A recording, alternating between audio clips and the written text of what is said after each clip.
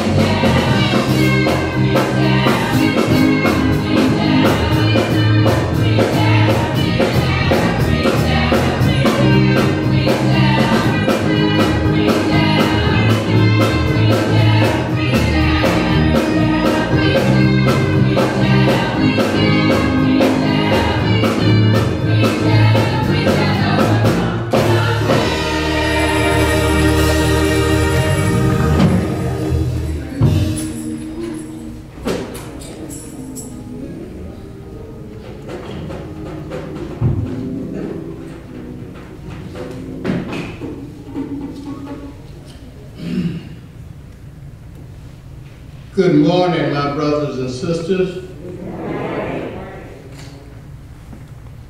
So glad to see everyone here this morning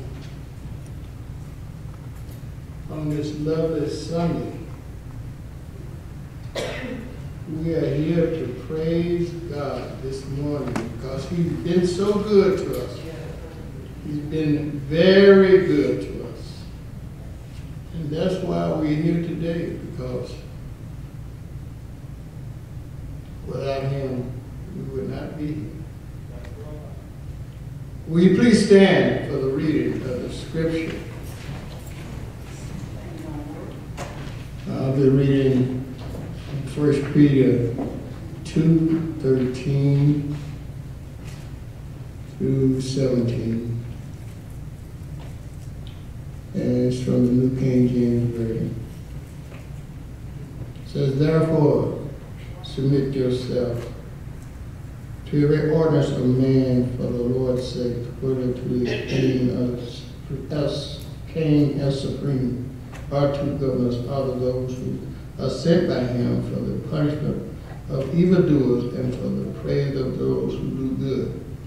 For this is the will of God, that by doing good you may put your silence in words of foolish men, as free, yet not using liberty as a cloak for vice, but as bondservants of God. Honor all people, love the brotherhood, fear God, honor the king. I just read you 1 Peter 2:13 through 17. May God have a blessing to reader and the hearers and the doers of His holy and righteous word. You may be seated. It's prayer time now. It's prayer time. And our own Deaconess Simmons is going to take us to the throne of grace this morning. You see, our spiritual communication to God is a two-way. It's two ways. We talk to Him, but we must also listen. Now, Sister Simmons is going to take us to the throne of grace, and she's going to take all of our concerns and our petition to Him this morning. Pray with her as she prays for us. Good morning. Let us pray. With every eye closed and every head bowed in reverence for our Lord and Savior Jesus Christ. Our Father, who art in heaven, hallowed be thy name. Thy kingdom come, thy will be done on earth as it is in heaven. Heavenly Father, we come asking you to forgive us for all of our sins that we have committed, as only you can. And then, Lord, we come thanking you for allowing us to see this day, a day that you have set apart just for us. Not that we're so good, not that we've done all that you've asked us to do, but we thank you because it's because of your tender mercy. That each morning we get new mercies day by day. And we thank you for it, Lord. And then, Master, we say thank you that we got up this morning. We were clothed and in our right mind. We thank you, Lord, that you gave us a mind to get dressed, to get in our vehicles and come to your house and worship, where we can worship you in spirit and truth. But we can thank you, Lord, for all that you've done for us. For we are not worthy of anything, but because of your grace, we thank you, Lord. And Heavenly Father, we ask, oh Lord, we ask that you would just be with us. For Lord, we need you now as we've never needed you before. Lord, there's wars and there's rumors of wars that you said it would be. Oh Heavenly Father, the Bible is being fulfilled today. And Heavenly Father, open up the minds and the hearts and the eyes of the people who cannot see that you are in control of this world. Oh Lord, have mercy upon us. For we need it, Lord. We need it now more than ever. And Heavenly Father, we just thank you for allowing us to be here today, because so many laid down last night that did not wake up this morning. So Lord, we say thank you for one more day. One more day to praise you. One more day to tell somebody about you. One more day to love each other like you said we should. One more day to be compassionate toward one another. Oh, Heavenly Father, just one more day we thank you for. Because, Lord, all we have is today, because tomorrow is not promised to us. Heavenly Father, we ask that you would touch the afflicted ones today, Lord, the ones who are sick. Oh, Lord, you know who they are. I'm not going to ask you to go anywhere because, Lord, you're already there. I'm just asking you for that touch. That one touch will make it all right. And Heavenly Father, for the ones who are lonely, sad, grieving, depressed, oh, Heavenly Father, touch them. Let them know that they need to lean on you, Lord. For, Lord, you have the answer to all of our problems, not man. Lord, we thank you. We ask you, Heavenly Father, to bless the one who's going to bring the word today. Let us receive that word, Lord, and not only to listen to it, to hear it, to receive it, but go out and spread the word to someone else for what we heard today. Oh, Lord, we thank you for all that you have done.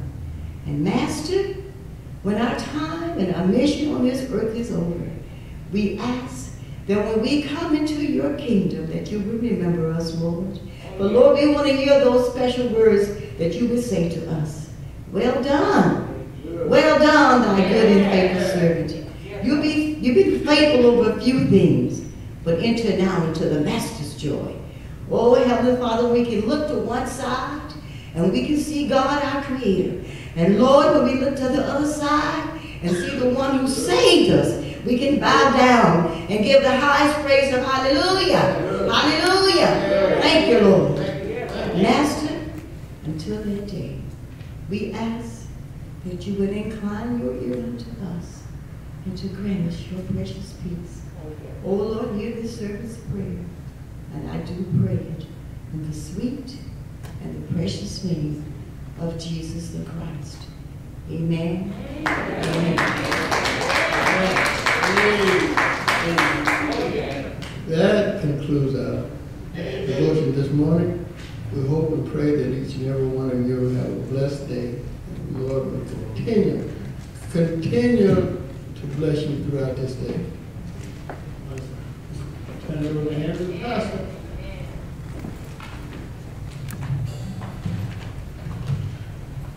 At this time, I'm going to ask Sister Pamela Jones to come and to read briefly an account of one of the bravest soldiers that the United States has had in war.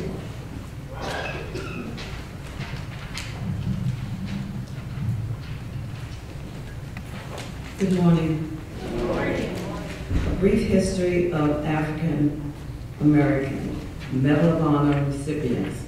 The Medal of Honor was created during the American Civil War and is the highest military decoration presented by the United States government to a member of its armed forces.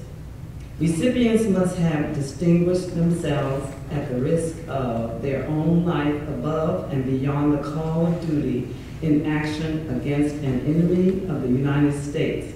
Because of the nature of this medal, it is commonly presented posthumously of the 3,470 medals of honor awarded as of June 2015. 92 have been awarded to 90 different African American recipients. Robert Augustus Sweeney is one of the 19 men and the only African American to have been awarded 2 medals of honor. No African American was awarded a Medal of Honor either during World War II or immediately afterwards with respect to their actions during that conflict. This changed in 1992 when a study conducted by Shaw University and commissioned by the United States Department of Defense and the United States Army asserted that systematic racial discrimination had been presented in the criteria for awarding medals during the war. After an exhaustive review of files, the study recommended that several of the Distinguished Service Crosses awarded to African Americans be upgraded to the Medal of Honor. On January 13, 1997, more than 50 years after the end of the war, President Bill Clinton awarded the medal to 7 African American World War II veterans. Vernon Baker was the only living recipient, and the other 6 men had been killed in action or died in the intervening years.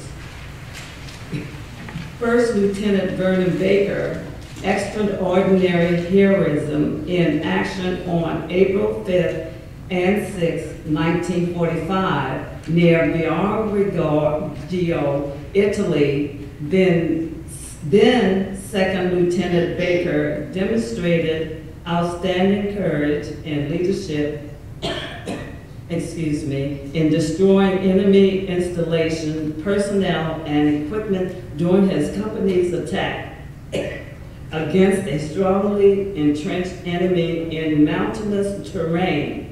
When his company was stopped by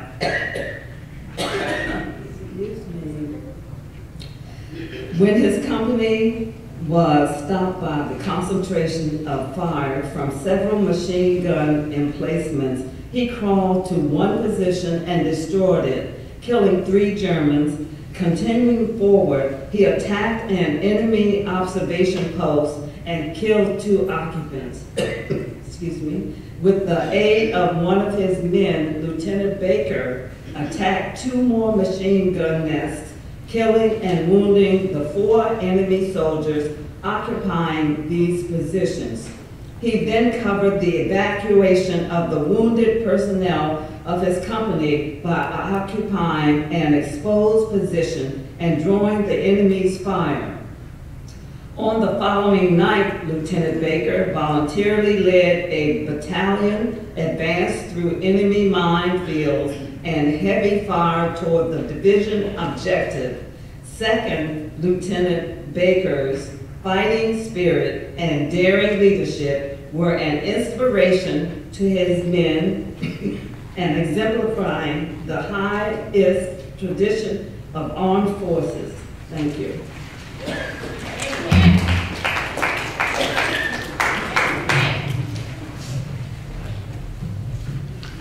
We had African Americans to receive the Congressional Medal of Honor from all the wars except World War II.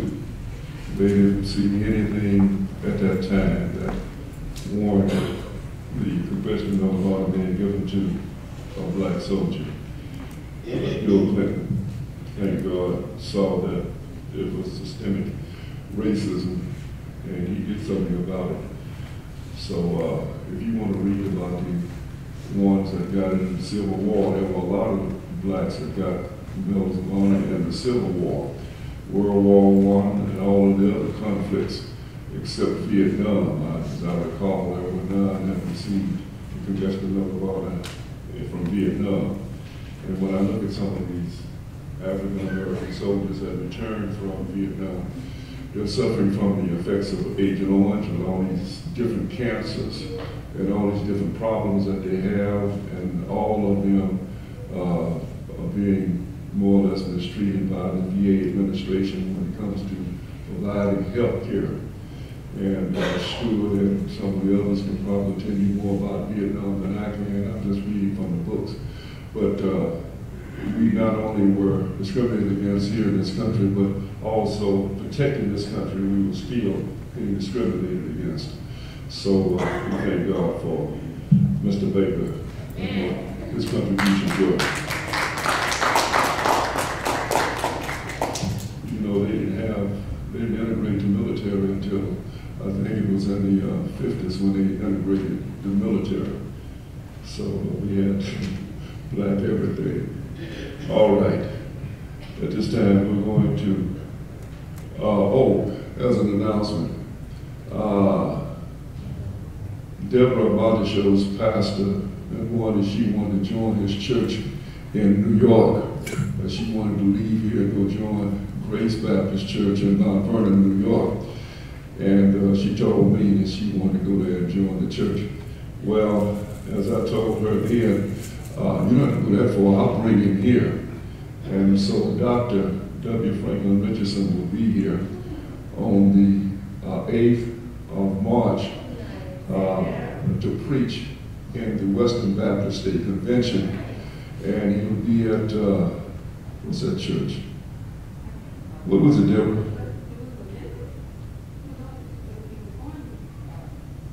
I don't know the name of the church. McCoy Memorial, over on, I think it's 47th Street, 46th Street. Anyway, the address is in the office. And my concern is that when my friend comes to town, if there will be anybody there to hear him preach. So I'm asking the members of Messiah to go and support that night, 7 o'clock. The women's activities are down during the day, and Richardson will preach at night. And if you haven't heard him, you're in for an unusual experience, for he can really preach, and he preaches short. He won't be up in about 25 minutes. And so I want the church to support in that effort. He came to us. When he came to us to preach the revival, we gave him comparatively little. He stayed at the Peninsula Hotel in Beverly Hills. He flew here on Delta first class, and we didn't pay enough to cover. But like I told Deborah, he's my friend. So he told me just to give him the budget and that he would pay the difference. So he actually paid to come here and preach, and so I thank God for the friendship that we have. And I had the occasion to preach twice at his church in Mount Vernon, New York. And he has 3 services, and they were packed, and I preached. So I thank God for Dr. Richardson. And I'm asking the church to go that night and support. The van will go if we have enough people to drive the van over to McCoy Memorial Baptist Church. All right. This time, do you have an announcement you want to make?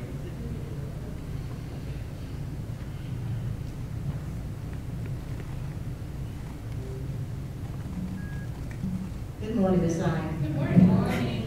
This month is the month of February, so we have 2 things in this month. The 19th is our pastor's birthday. Amen. And on the 26th, which is the last Sunday in this month, has been set aside for our pastor and first lady's anniversary. It has been 25 years.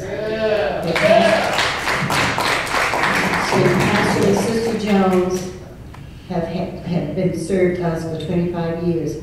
We have a lot to be thankful for that. We do have a lot, but even more so because of this pandemic, we were able to stay together. And so we thank God for that. So on that day, I'm asking each and every one of you to come out and to support our pastor and first lady, to show your love for the service they had done here for 25 years. And not only just to celebrate Messiah. We are a family. And we have been together for 25 years under their leadership. And so on that Sunday, we're going to have a guest speaker. It's not good for him to preach on his own anniversary. So Dr. Wendell Davis will be doing the preaching that day. Show your love. Don't stay home if you don't have anything to give. Your presence. Please come and to support our pastor and our first lady. Thank you very much.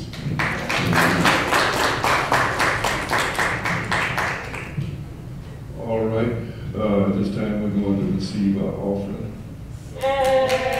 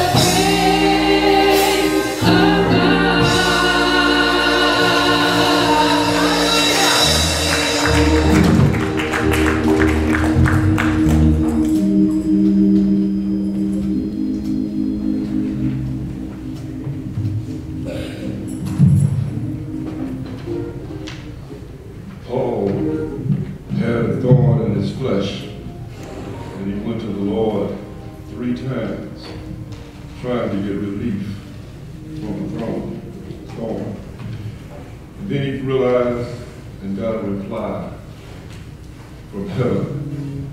He was told, all my grace is sufficient for you. If you have enough grace, you don't need anything else. So even in the midst of trials, troubles, and tribulations, God's grace is sufficient. Gas can go to $10 a gallon. His grace is sufficient.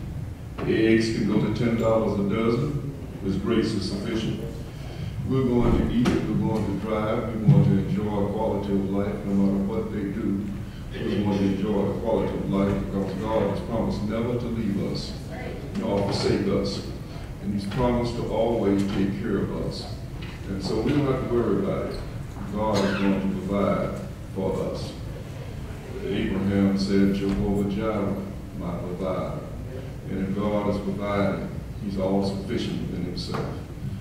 If you will rise and read with me Genesis chapter 50, verses 15 through 21. Genesis chapter 50, verses 15 through 21. I will read the odd, we will read verse 21 together. And when Joseph's brethren saw that their father was dead, they said, Joseph will peradventure hate us, and he will certainly requite us all the evil which we did unto him. Church.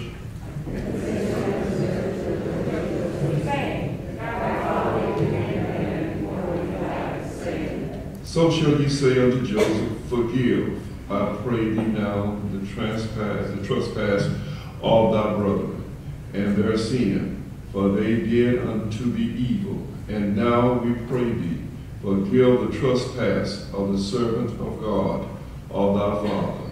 And Joseph wept when they spake unto him. Church. And his brethren also when they fell down before his face, they said, behold, we be thy servants. And Joseph said unto them, fear not, for am I in the place of God. Church. As you, ye have done evil against me, but God meant it unto good, to bring me pass, as it is this day, to save much people alive. Read that again, please. But as for you, ye have done evil against me, but God meant it unto good, to bring me pass, as it is this day, to save much people alive. Verse 21 together. Now therefore fear ye not, I will nourish you and your little ones, and he will comfort them, and take kindly unto them. I want to use for a thought, bad intentions. Bad intentions. Joseph's brothers took him and put him in a pit because he was his father's favorite son. And his father made him a coat of many colors, and they resented that. They didn't have anything to do with the coat or the gift of the coat, but yet they resented him receiving it. And then we find that the reason that Jacob loved the boy so much is because he was born of his old age, and he was Rachel's baby. Now, he worked 14 years in order to marry Rachel. And this is the product of that union, Joseph. And so we find that people will resent you if you don't do anything. Joseph did nothing. And so after all that he had done, and after all that they had done to him, if you read that, they said that they sent someone. They didn't go themselves, they sent someone to inquire what Joseph was seeking revenge or not, whether he was going to do to them what they had done to him, for he had real power. They had little power. And they resented him also because he told his dreams. He had dreams, and they resented his dreams. He had nothing to do with his dreams. They came to him but yet they resented him when he told them what he had dreamed. I don't know, you can't seemingly tell people your dreams sometimes. You can't tell everybody your vision sometimes. Sometimes you just have to keep things to yourself. Even in your household, in your family, you just can't tell all that you plan to do at one time. Because people sometimes don't have the faith that you have, and they don't see the vision, they don't see the dream, and thus it brings about hostility in the family. Same thing in the church. If the pastor has a vision for the church, sometimes he meets resentment. Deacons have a vision of where the church goes. They meet resentment. Trustees have a vision. They meet resentment. So sometimes people just resent what's going on. If you take the political arena, I contend that the Republicans don't even have an agenda. They wait on the Democrats to present something, and then they jump on the other side of it. And I don't care what it is, even now in Sacramento, they're greatly outnumbered in Sacramento, and now they're fighting the program that the governor brought forth to present to eliminate the homeless and provide for cleaning up the cities and suppressing crime. The Republicans now, if you read I think one of the focuses, it's in there, that people don't want to go along with you. Some people resent things just to resent them. They don't really have an agenda themselves. They just don't want you to be the one that get the credit for what's going on. But I tell you, you can't tell people your dream all the time. You can't let people know who your favorite is. Everybody has a favorite, that's not necessarily, but in the family, but most of us have a favorite outside of our household. You can't let people know who your favorite is, or they'll start picking on your favorite as well as you. You know, you got a favorite nephew, a favorite son, a favorite cousin, a favorite uncle. You can't let the rest of the uncles know your favorite, because they will turn on you too. The people in your family can hate you by being jealous of you. I've said it over and over, if all of my family drove up here one Sunday morning driving Rolls Royces, you know what I'd say? Boy, the Lord has showed up blessing my family. And I'd get in my little Chevrolet truck and go about my business. I used to drive my truck to church, and one of the deacons told me, he said, Pastor, please don't drive your truck to church. He said, because people will think we're not paying you. And so I don't drive the truck to church anymore on a Sunday morning. But it doesn't make any difference what you drive, it's what you're coming to do. And I'm coming to worship. I don't know what the rest of you coming to do. And if I could walk, I would walk. It doesn't bother me. I just want to be able to come in here and shout and worship God and tell the world how good God is. Yeah. Your own family will plot against you. I sat and I looked at families, in my family even, and the matriarch and the patriarch both deceased, and they fought for 20 years or more over two old raggedy houses. And they broke up. They didn't speak to each other. They hated each other. They were in court. And I was in the middle of it. I buried 2 or 3 of them, my first cousins, and I tried to talk to them one-on-one. I tried to talk to them at funerals. They fought, and they fought. Now, none of them have anything. You can fight in your family and lose everything. I tell you all the time about divorce court. If you think that you have it rough being in a relationship, get downtown and let that judge tell you what you're going to end up with. The judge is going to tell you, if you're a man or a woman and you got a husband that doesn't work, you got a wife that doesn't work, he's going to tell you how much money to give her. He's going to tell you how to divide the furniture. It's going to be decided how everything is done. And that man hadn't done anything. He's going to tell you how much child support to pay. He's going to tell you when you can see your children. Now that's going a little too far for me. You can see your children, you're the father or the mother, and the other is a custodial parent. He's going to tell you when you can see your children, every other weekend and every other summer. You can see them on Wednesdays from 6 to 10. Those are your children. And here's a man sitting downtown telling you when you can see your children. He's going to tell you how much money to pay your children. He's going to tell you everything about your children. And this man doesn't even know you. Because there is conflict in the family.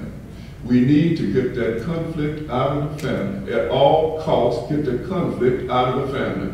If you've got to get a divorce, settle it among yourselves. You work for it. Yeah. Those lawyers are going to hit you for $300 and $400 an hour, and that's a cheap attorney. If you get an expensive attorney, you're going to pay him upward of $500 or $600 an hour. And he goes to court and get a continuance. You have paid him from the time he left his office until the time he gets back. And if he stops and has lunch, he bills you. He writes a letter. He bills you.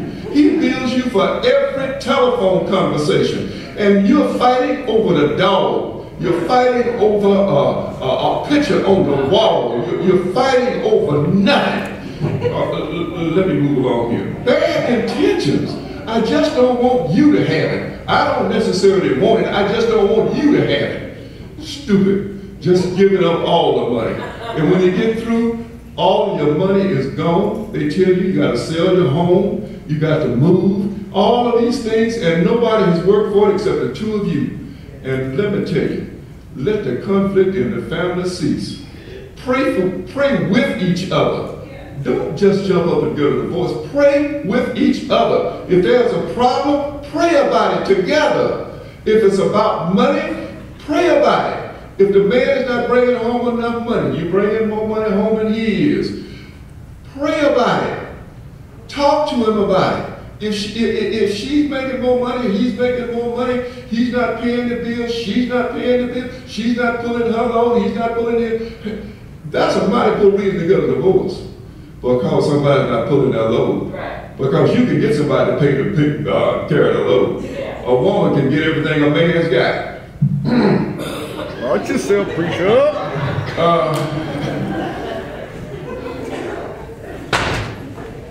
Amen, Pam.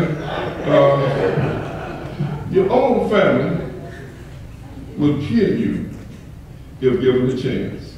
If not physically, your influence. Jealousy. Shakespeare says in Othello, he calls jealousy the green-eyed monster. Your family is the closest thing to you. Children fighting against parents. Parents fighting against children. Children want to be liberated. They want to be free from their parents, and so about 14 they take their parents to court so they can be free of their supervision. I don't know what a 14-year-old is going to do. He can't support himself. He can't even get a job legally. I don't know why they want to be liberated at 14, 15, 16. They don't even have a way of making a living. But some of the children are fighting their parents. Parents are fighting the children over nothing. If you want to see a real good fight, let a parent die, both parents die, and leave with just a couple of dollars in the bank, and you see a family come unglued, unthreaded. It's ridiculous when you didn't work for anything and you're fighting over everything. Family mess. Joseph's status with his father was his father's doing. He had nothing to do with it. He didn't ask for the coat of many colors. He didn't ask to be his father's favorite. That was his father's decision. And father, who made the decision, the other boys, the other 11 boys, they had their own. They were out tending sheep. They had everything. They were going to inherit everything. And so we need to understand that jealousy and fighting in the family, in the church, on the job, too many politics on the job. Too much politics in the church. And then we take it home. We need to leave it alone. Joseph made one mistake by telling his brother his dream. Had he just dreamed it and waited for it to come to fruition, then there wouldn't have been as much of a problem as it was. But because he was young and much younger than they were, he's running around. I had a dream last night. I saw where mama and dad and all of y'all fell down and y'all were begging me for something. They resented it. It's time sometimes to keep your dreams to yourself. That's young and mature. When you're mature, you sometimes just keep things to yourself. You're hurt by yourself. You're happy by yourself sometimes. Your brothers formed a conspiracy to kill Joseph. it was Reuben that stopped them. But one person stepped up and said, no, let's not kill him. And he had enough influence in the family to stop the killing. But then they still wanted to get rid of him. When people want to get rid of you, they can find a way to get rid of you. And believe me, when I was moderator and I go in these churches where there was conflict between the pastor and the congregation, I've seen how churches come together. People that don't even like each other, people that didn't associate with each other, like Pilate and Herod, they come together that day or that night, and they form this coalition and they vote the pastor out. I don't know why a pastor would sit there and wait on them to vote him out. He just ought to pack his stuff up and go when people don't want him. You know, and so I've seen them vote out several pastors of these high-profile churches because they didn't want him. And I'm here to tell you that when you have problems in the church, it affects the entire community. It just doesn't stay in this particular church, because if something goes down in Messiah this morning, it will be all over the church community by 3 o'clock. Because people love mess. People like talking about mess. And so even here, the brothers all intended to kill the boy because of his dreams and because of his relationship with his father. And then instead they put him in a pit. Put him in a pit. And then they sold him. They didn't know what they were doing. They didn't know God's plan for this young man. And so they sold him for 20 pieces of silver. And then they got him down into Egypt and sold him to Potiphar. And when they sold him to Potiphar, he went in and he gradually moved up to being the head of the household. He had the responsibility of taking care of everything in the household. But Satan is a very subtle individual, or soul, or whatever you want to call that rascal. As Potiphar's wife looked at this young man. Now, in most situations, when a young man comes into the household, he's usually a eunuch. Apparently, Joseph was not a eunuch because he had 2 children later on. So we find that this woman looked at this young man and she tried to get him to do something that was against his religion, something against his morality, something against everything that he stood for. And when he resisted her, then she made up a story because his coat was there.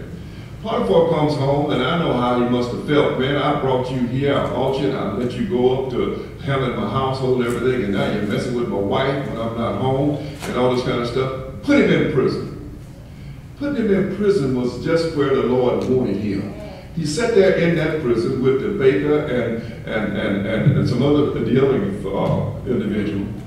And then Pharaoh had a dream that needed interpreted. And Joseph was able to go in and interpret the dream for Pharaoh. And Pharaoh promoted him, I've got to rush. Pharaoh promoted him to the second in command in the land of Egypt. The Lord moves in mysterious ways his wonders to perform. There's no way that a Jew should have gone up that high in a Gentile political arena. But God had a plan. And so when Pharaoh's dream came, he had 7 years of fat and 7 years of lean. Joseph told him, you're going to suffer. So get everything in order now, build your barns, your silos and everything, and get everything in order. Because there's going to be 7 years that you won't have anything. And so it was followed. And he became the second in command, wearing the signet ring, wearing the robes, wearing all of the attire, and he was the man. Meantime, in the land of Canaan, there's a famine. And here, Joseph's family is suffering. His brothers, their family, his father, all of them are suffering. So they said, well, there is plenty of grain and plenty of food in Egypt. Let's go down to Egypt and let's see if we can buy some. When they come in, they don't recognize Joseph, but Joseph recognizes them. And to make a long story short, eventually the family has to move to Egypt. They're given some of the prime land of Egypt in Goshen, and they brought their cattle and everything went well. They multiplied greatly in the land of Egypt. They prospered in the land of Egypt. But then it is said that a Pharaoh came to power that knew not Joseph, nor what Joseph had done. And he put them into servitude. When I hear people say that they were enslaved for 430 years, that's not correct. They weren't enslaved when they first got there. We don't know exactly how long they were enslaved, but toward the end, they were enslaved. Joseph has enough faith to say, God is surely going to visit this place. When he visits this place, I want you to take my bones and take it and bury it in the land of Canaan. God used Joseph to help his people just as Jesus did. The resurrection of Joseph was when they put him in the pit and took him out, the resurrection. He was sold like Jesus. Jesus was 30 pieces of silver. Joseph was with 20 pieces of silver. When you look at how he delivered his people, God delivers us. And so as a result, he parallels Jesus. I don't have enough time to go into it, but he parallels Jesus on so many theological points that you would be amazed at how much Joseph resembles Jesus in his ministry. My brothers and sisters, these brothers had bad intentions. They had bad intentions. But then it turned on them. Their own motives, their own methods of doing things turned on them. And then when Jacob died, they wanted to know, is Joseph going to get revenge on us for what we did? Their conscience were on them because, you go talk to him. No, you go talk to him. No, let's get somebody else to go talk to him. They didn't have the decency to go to him and ask him, do you intend to do anything to us now that Daddy is dead? Joseph, when the man comes to him and asks him the question that he was asked to go to Joseph and ask, Joseph began to cry because he was so hurt because they should have come to him. He had already told them, I am not going to do anything against you. I forgive you. They didn't believe him. And then when he tells them, I'll take care of you and I'll take care of your families. Don't worry about it. Because your intentions were bad, don't mean that I'm going to seek revenge. People judge other people by what they would do under the same circumstances. If that man had, if they had done to some of us what they did to Joseph and the way he was mistreated and the things he suffered, the imprisonment and all that he went through, and then here comes your cousins and your brothers and your sisters coming in and saying, can you help us out? Many of us would turn our backs and walk away because we want to seek revenge. Not so with Joseph. Joseph says, no, I'm not going to take anything from you. I'm going to continue to feed you. I'm going to continue to take care of your families. Brothers, bad intentions sometimes make you want to crawl. God has a way of turning things against you.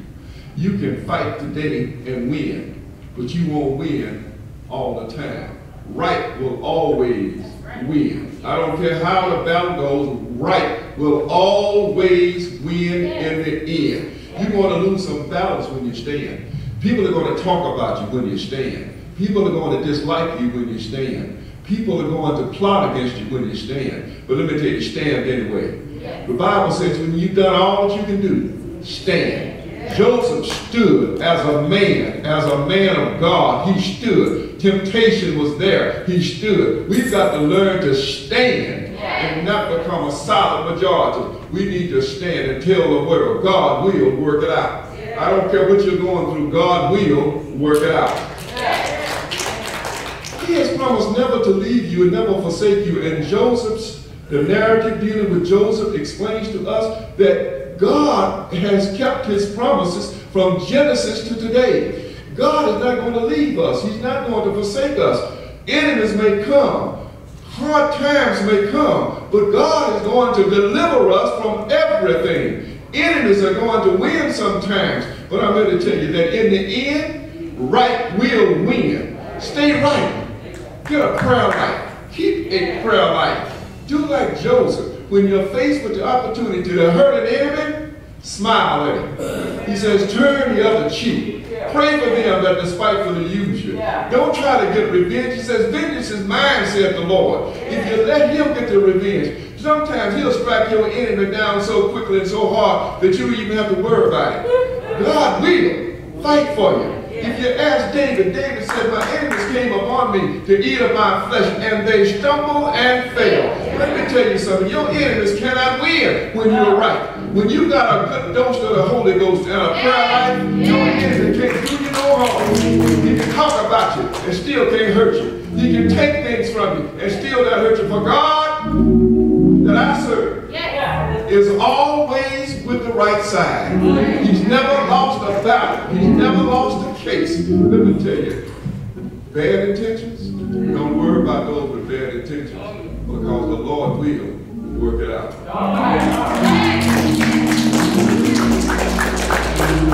Let me be someone here that's going through something, and you don't know how to get out of it. The Lord has promised that he will take care of you. It said here,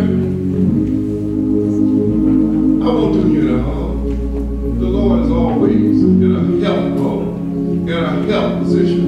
And the thing I love about it is you can call his number, 111, anytime, day or night, 24/7. He never tells you to push 1 for this and 2 for that, 3 for that. He just says, hello, I hear my child.